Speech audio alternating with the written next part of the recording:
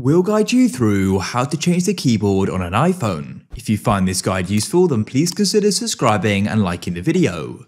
There are different ways we can do this, so make sure it's this full video. So as you can see, it's just grey and white, so we can go and change this amongst other things as well.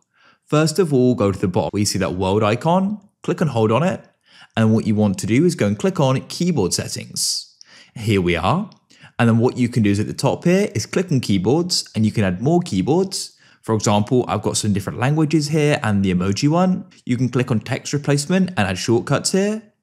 And then you can go and enable the one-handed keyboard as well. Now to actually go and change the look of it, we need to go and get another app. So go and open up the App Store. And what you want to do is go and search for an app called Fonts Art for keyboard, or just Fonts Art should appear. We can then go and download it. After it's finished, you can go and open it up like so. There is a paid subscription you can get, or if you want to use the free version, press the cross in the top left. Now what we need to do is go and enable it. To do that, go and open up your settings like so. Scroll down to apps and then go and find Fonts Art. Here it is, go and click on it. In here, click on keyboards and you can then go and switch it on like so and go and give it full access. Click and hold on the icon in the bottom left and you can then select Fonts Art. So you can click on the keyboard icon in the top right and then click on Explore Keyboards. And what you can do is browse through these different keyboards here. Let me go and look at gaming, for example. I'll select this one here and you can then go and see how it will go and look. So I can then return here. And as you can see, when I go and have the Fonts Art keyboard selected,